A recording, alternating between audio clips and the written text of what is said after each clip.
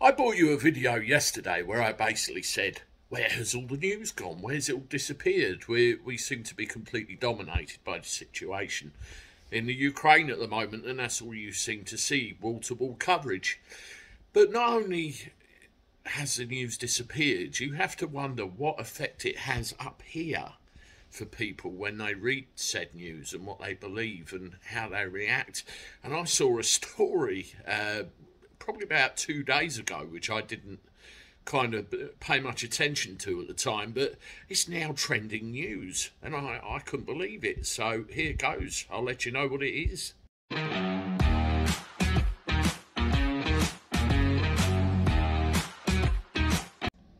How do everyone? Welcome back to the channel for a Monday. Hope you're doing all right. I'm not too bad myself, and yeah, well, apart from it's the beginning of the week, isn't it? We all need a bit of a laugh and a giggle, and what better place to go than a comedy club? Or so people thought. Well, there's an actual comedy club in Blackpool called the Comedy Station. I had to look then at the old screen. And they had a bit of a problem with a retired couple who booked a couple of tickets because they wanted to travel from Hull to go and see a show. Well, it since turns out they've decided they don't want to anymore. They want a refund. The actual comedy club offered to change the dates, but they said, no, not doing it. We want a refund. And actually got quite shirty. Do you know what excuse they used? The war. With Ukraine and Russia. They said it's no longer safe to travel because we don't know what's going on and we don't know how long it's going to go on for or what effect it would have.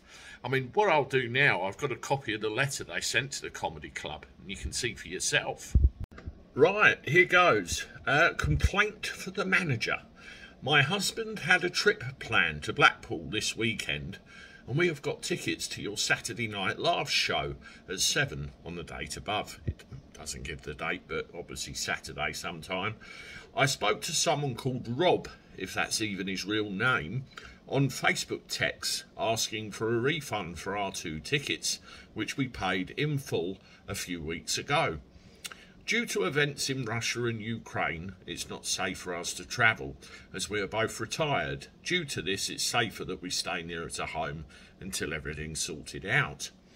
I told Rob that we wanted a refund, and he said he'd move the tickets to another date. I do not want that, because I don't know how long this is going to go on for. No one knows. Well, she's right there. He shows me the so-called terms and conditions, which I did not read when I booked the tickets a few weeks ago, like nobody does, and nowhere in them does it say no refunds for a war. As it's not in your so-called terms and conditions, I'm legally allowed a full refund, and I will be taking this to trading standards if not refunded in 24 hours. I am in it, in big capital letters. We could not attend because of things beyond our control, so arrange a full refund for both tickets to be arranged on the debit card I used to buy them. We have already lost money on train tickets and our bed and breakfast booking. As they said, we have just chose not to go, but this is probably everyone in Blackpool sticking together to scam people during a war. Disgusting. You are supposed to be a comedy store, but this is not funny at all. Have some respect. My solicitor will be informed, and I will report you to trading standards if you don't pay me back within 24 hours. Yours regards. I don't know what you think about that, but I think it's a massive overreaction brought on by media bullshittery. They've obviously been scared into believing a version of events and think it's safer to stay at home. Or the other way of looking at it is they've decided they don't want to go, need an excuse to get their money back and blame Vladimir Putin, whichever way you look at it. It's unbelievable. Let me know what you think in the comments below of this. Should they have their money back?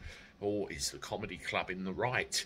And be interesting to see your point of view. Anyway, I'm off. Toodaloo.